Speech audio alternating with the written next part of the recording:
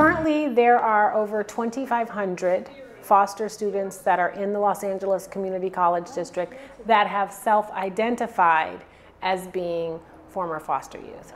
Coming out of high school, my counselor wasn't really the type to advise me to, show me what my options were, even being, a foster youth. My name is Sherry Walker. I graduated. But as a former foster youth, it's very difficult when you don't have the support system, especially things like housing came into play. When I lost my housing while in the community college, it became very difficult to maintain my grades in school because, again, when you're looking for a place to live, what are you going to do in school? How are you going to focus?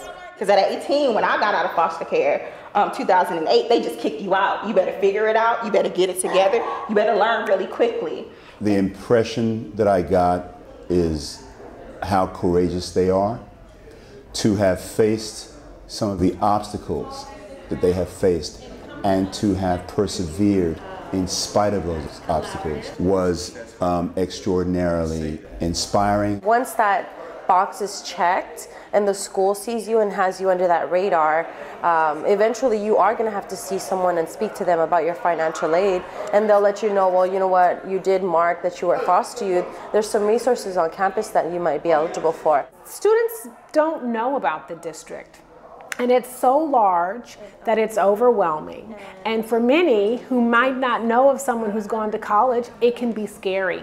So the thing we have to do is stop being so big and stop being so scary. And one way we can do that is by connecting with the folks that are on the ground to partner with them. And we have a lot of young people that need help, but we also have some people who are in the trenches doing the work and responding, all of whom exhibited a care, a sensitivity, and a passion for addressing these young people. So the answer is yes, I am optimistic. It's not insurmountable.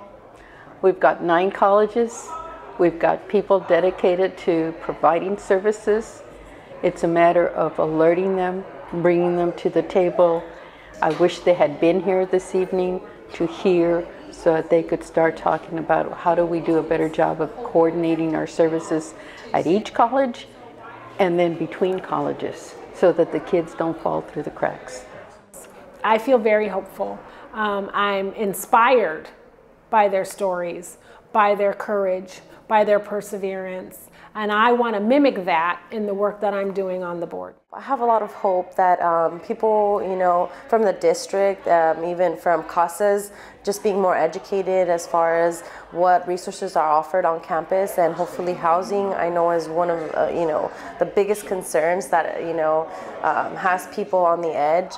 It means so much to me that the actor would come in and be able to speak to us, that they would listen to our trials and errors, that they would listen to our tribulations and really take what we had to say to heart. There's so many obstacles that foster youth face that many people don't think about because they have parents. So this meeting was so impactful, it was vital, and I'm going to take the information I learned back to the nonprofits I work with.